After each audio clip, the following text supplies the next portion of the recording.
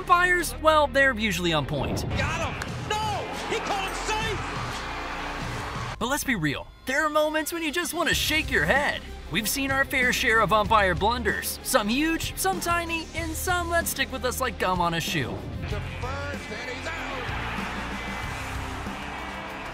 So, let's dive into the worst calls in MLB history. Armando Galarraga's near-perfect game. In the annals of baseball history, few moments have stirred as much debate and disappointment as Armando Galarraga's near-perfect game in 2010. The stage was set. Galarraga, donning the Detroit Tigers colors, danced through the innings, retiring batter after batter with the precision of a maestro conducting a symphony. With the game winding down and victory tantalizingly close, destiny took an unexpected turn. A ground ball, a quick throw, and a moment frozen in time as the umpire's call echoed across the stadium. Safe. Right side, Cabrera will cut it off. Galarraga covers. He's out. No, he's safe. He is safe. In an instant, what should have been a crowning achievement for Galarraga morphed into a symbol of heartbreak and injustice. Yet, amidst the chaos and disappointment, umpire Jim Joyce, grappling with the weight of his error, didn't shy away from accountability. Instead, he faced it head-on, publicly acknowledging his mistake and extending a heartfelt apology to Galarraga. It was a rare display of humility in a world often defined by ego and obstinacy. However, Joyce's admission couldn't quell the storm of controversy that followed. The call echoed far beyond the ballpark, sparking heated debates about the necessity of instant replay and clutch moments, and putting a damper on what could have been a historic achievement. Galarraga's almost perfect game shows how dope he is on the mound, but also reminds us that even in baseball, people mess up sometimes. Livan Hernandez's strike zone, 1997. One of the worst strike zones ever. October 12th, 1997. And the Marlins are going head-to-head with the Braves in Game 5 of the National League Championship Series. Now, let me tell you, things are heating up real quick, but not in the way you'd expect. Home plate umpire Eric Gregg, yeah, he's not exactly making friends out there. Number 7. His strike zone, let's just say it's wider than the Grand Canyon, and it's all going down in favor of Marlins pitcher Livan Hernandez. Now, we're not talking about your run-of-the-mill bad calls here. Nah, these pitches, they're practically in another zip code, miles off the plate. Braves third baseman Chipper Jones, man, he's seeing red. He watches a couple of pitches that are so far out, they may as well be in the parking lot. And what does he get? Umpire Gregg telling him they're strikes. There's his 14th strikeout, tying.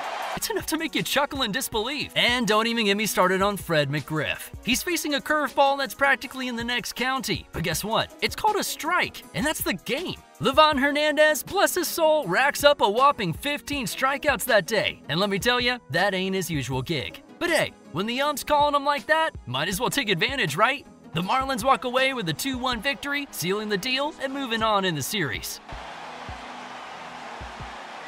Before we proceed further, if you enjoyed our content, please take a moment to subscribe to our channel. We're on a quest to reach 1,000 subscribers. Thanks. The call. 1985 World Series, Game 6, Kansas City Royals versus St. Louis Cardinals. It's Game 6 of the 1985 World Series. Tension crackling in the air as the Kansas City Royals and the St. Louis Cardinals battle it out on the diamond. The stakes couldn't be higher, with the Royals on the verge of elimination after dropping the first 2 games at home. Finally, in the bottom of the 9th, with the Royals trailing 1-0, an umpire's call ignites controversy that reverberates through baseball history.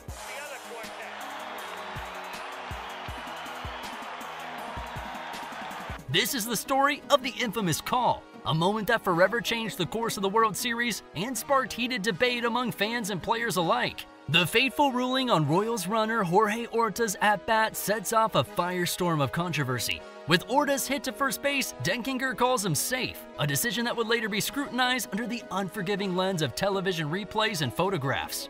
The call extends the inning for the Royals, giving them a glimmer of hope in their quest to snatch victory from the jaws of defeat. But it's not just a game-changing call, it's a catalyst for chaos. Denkinger became the target of intense backlash, facing a barrage of hate mail and even death threats from enraged Cardinals fans. Despite the controversy swirling around him, the Royals capitalized on the extended inning, clawing their way to a comeback victory and forcing a decisive Game 7 that would ultimately clinch them the 1985 World Series.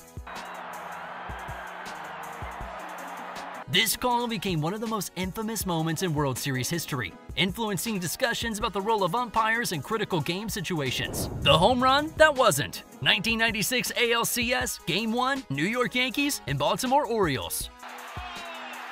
And what happens here? He contends that a fan reaches up and touches it. Now let us take you back to another more controversial moment in baseball history. The home run that wasn't during Game 1 of the 1996 ALCS between the Yankees and the Orioles. It's the bottom of the 8th inning, and the Yankees are trailing 4-3 when Derek Jeter steps up to the plate and sends a fly ball soaring towards right field.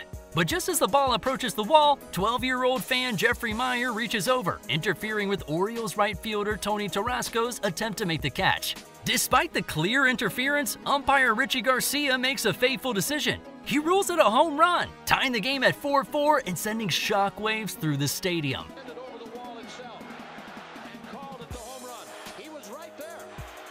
The call sparked immediate controversy as replays unmistakably show Meyer's interference. Many argue that Jeter should have been called out due to fan interference, potentially altering the outcome of the game.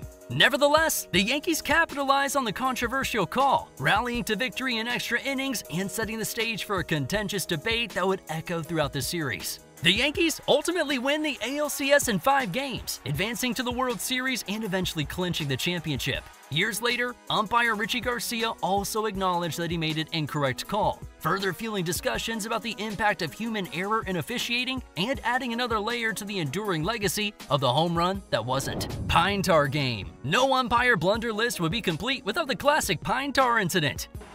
Plate umpire Tim McClellan. And the Yankees have won the ball game. It was July 24th, 1983, and it was a nail-biting showdown between the Royals and the Yankees. The tension is thick enough to cut with a knife as George Brett strides up to the plate in the top of the 9th inning, his team trailing by a single run. Then, in a moment of sheer brilliance, Brett connects with the ball, sending a go-ahead 2-run homer sailing over the fence, setting the stadium ablaze with excitement. But wait, Yankees manager Billy Martin isn't buying it. He accuses Brett's bat of being drenched in too much pine tar, that sticky stuff players use for grip. Umpire Tim McClellan steps into the fray, and after a thorough inspection, he drops a bombshell. Brett's home run is nullified due to the pine tar violation, sparking pandemonium on the field. Brett, fueled by a mix of disbelief and fury, storms out of the dugout in a fiery display.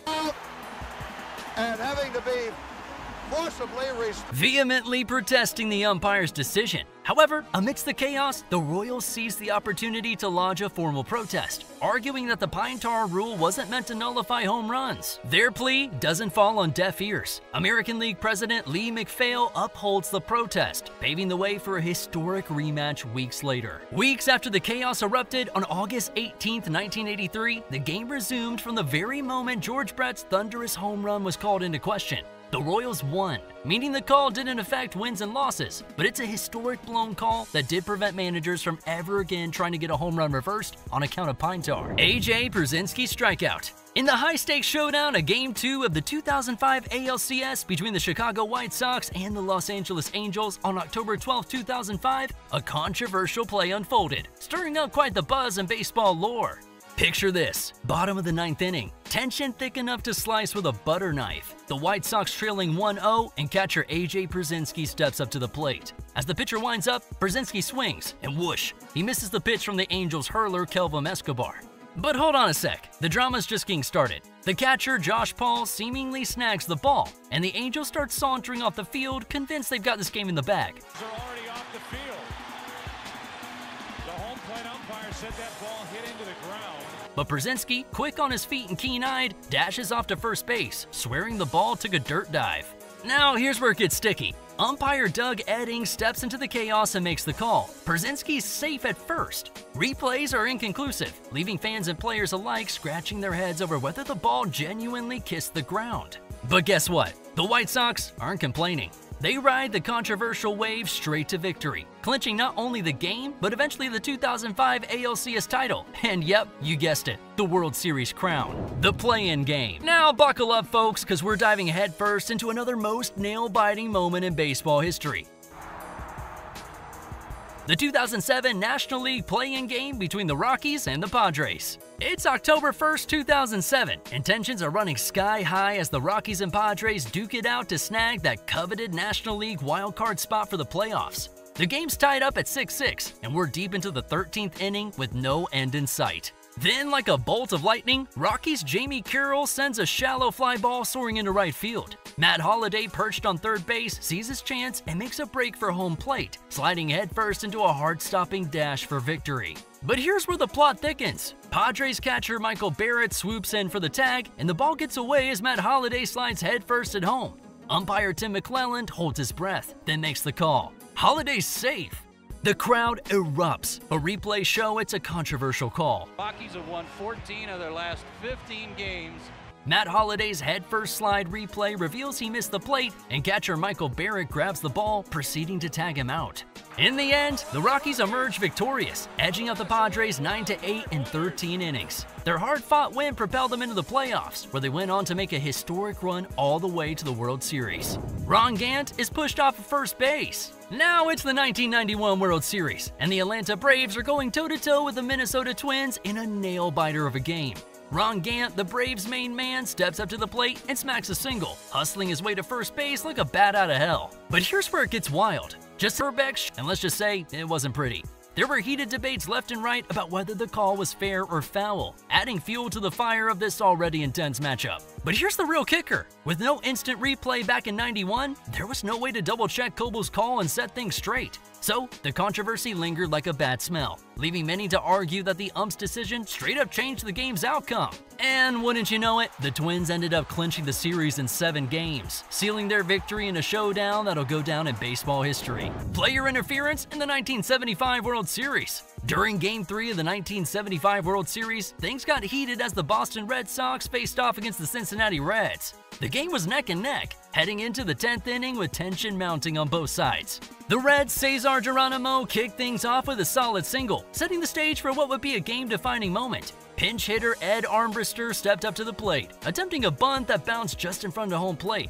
giving Red Sox catcher Carlton Fisk an opportunity to make a play. And make a play he did, swiftly getting Geronimo out at second base. But here's where things took a wild turn. Armbrister, in a desperate attempt to salvage the situation, collided with Fisk, causing an uproar and resulting in an errant throw that allowed the runners to advance on second and third base. The Reds weren't having it though. They immediately protested the call, arguing that Armbrister should have been called out and Geronimo sent back to first base. But despite their objections, the appeal was rejected, paving the way for Joe Morgan to drive Geronimo home and clinch the game 6-5. To this day, many Red Sox fans feel robbed of their shot at the World Series title that year, marking a bitter memory that would linger until their eventual triumph in the new millennium. Chuck Knobloch's tag. In Game 4 of the 1999 ALCS, it was showdown time between the Red Sox and the Yankees, reigniting their age-old rivalry. Things got heated in the 9th inning when Jose Valentin hit what seemed like a routine ground ball to Yankee second baseman Chuck Knobloch. Knobloch went for the tag on the runner hustling the second and then fired to first, sealing the deal with a game-ending double play. But here's the kicker. Knobloch straight up missed the tag by a good 3 feet, and the only one buying it was umpire Tim Sheeta. An inning-ending double play. Jimmy Williams comes sprinting. The call was so bogus that Red Sox fans went ballistic, tossing garbage onto the field in pure protest. They still swear up and down that this call cost them the series, but let's keep it real here.